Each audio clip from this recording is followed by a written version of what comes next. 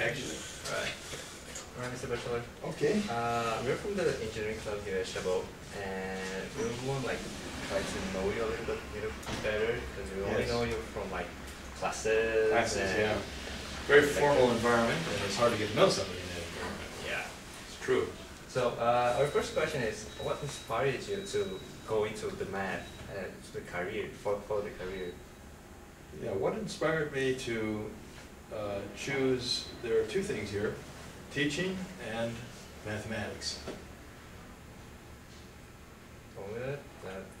Well, I mean, those are the two aspects of the question, right? Yeah. So, Yeah. but what kind of like knowledge or what inspired you? Like something like you were in a classroom studying math and you got this spark. Well, okay, so, well, that takes me back to, through a lot of experiences and beginning thoughts, starting when I was just a kid. Mm-hmm. Now, I could say that even when I was a pretty young kid, I knew that I liked teaching. I just loved it. Mm-hmm. I somehow had this desire to explain things to anybody I could get to listen. But why math? Why not physics? Well, that's a good question. That didn't happen at first. At first, I had this wonderful romantic relationship to, matters of science. Science kind of in general, and then chemistry more particularly. And I had, like when I was, 8 years old, 9 years old, 10 years old, right around that time, a little chem lab I set up, and I had good friends that worked in various laboratories in the Bay Area, and they would supply me with apparatus and chemicals and all kinds of good stuff. And I had a pretty good lab, and then I invited friends over, and we talked about,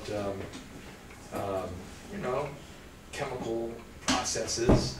And I started a little club called, that was a science club, inspired by, kind of things I saw on television or something. So I had a little club going.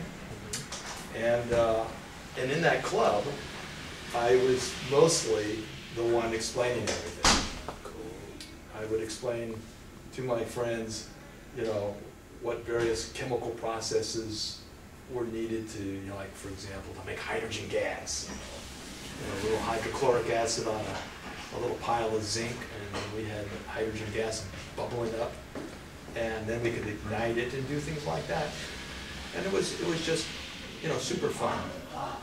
And there was even an experiment where I made some sulfuric acid. High concentrated? Yeah, and I did things like that. I entered in a science club, a science fair when I was like in the 5th grade, and I won the grand prize for my chemistry exhibit, and that was inspirational. And so after that, I began teaching 1 day a week in my grade school.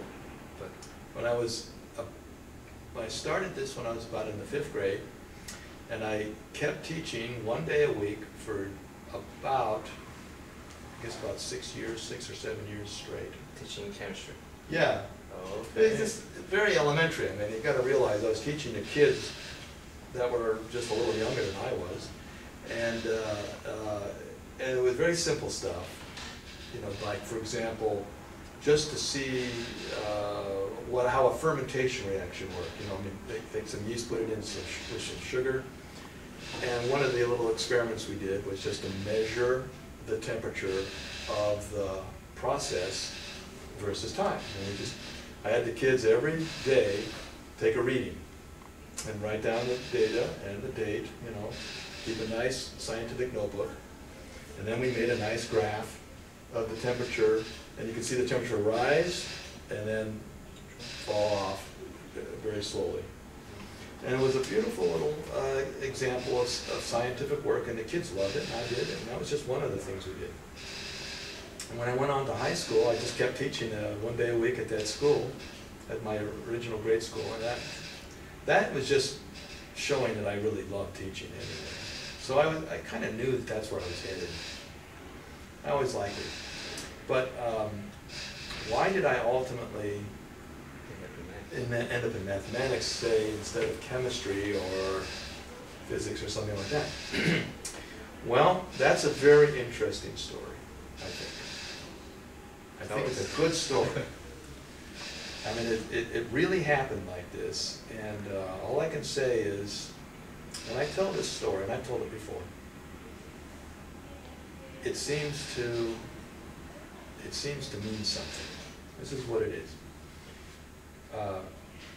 Somewhere around when I was in the 10th grade in high school, I had this wonderful lab, as I said before, and by that time it was quite expansive. I mean, I actually had a room, can you believe this? A whole room, not in my own house though. In my father's house, there wasn't enough room in the house. It was a big house, but he was an artist, so he had all kinds of stuff all over the place. And there wasn't enough room for my laboratory. So I asked the next door neighbor if I could use his basement for my lab. And astoundingly, he said yes.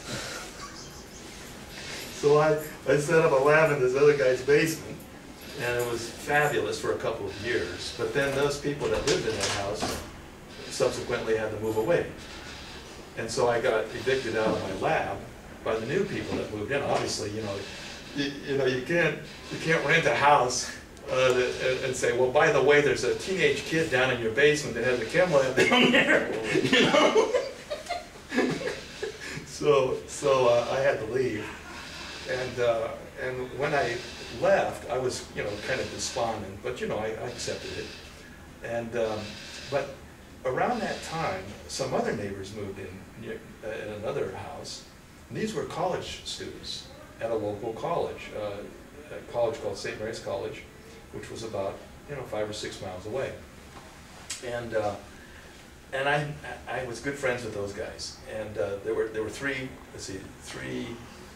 four guys that lived in this house. They were kind of sharing the rent and everything.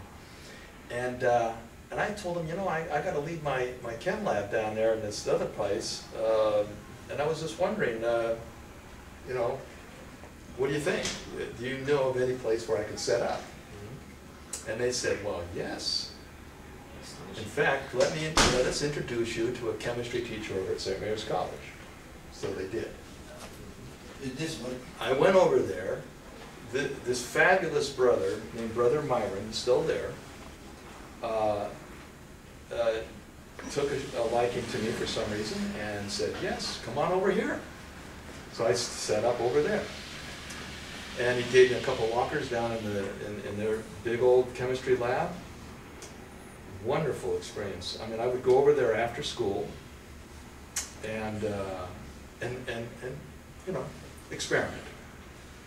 Design some kind of experiment, work it out. And then I had the advantage of having excellent professors of chemistry wandering around, and I could ask them questions about anything I was doing. And I got to do that for a couple of years. Well, one day, I was, one month or two actually, I had designed this experiment. I was getting interested in photosynthesis. And I wanted to figure out how to measure how rapidly a photosynthetic reaction was taking place. And I had a very naive, silly, in retrospect, idea about it. But nevertheless, I wanted to figure out a way to measure the rate of photosynthesis so that I could then tinker with it, and try things and see how that affected the rate at which this plant that I had was photosynthesizing. Okay, so my first problem was, okay, how do you measure the rate of something like that? And naturally, I thought to myself, well, I have to measure the rate at which oxygen is generated by the plant. This is my thinking on it. And so then I thought, well, how do I measure the rate at which oxygen gas is generated by the plant? And I thought in my mind, well, something to do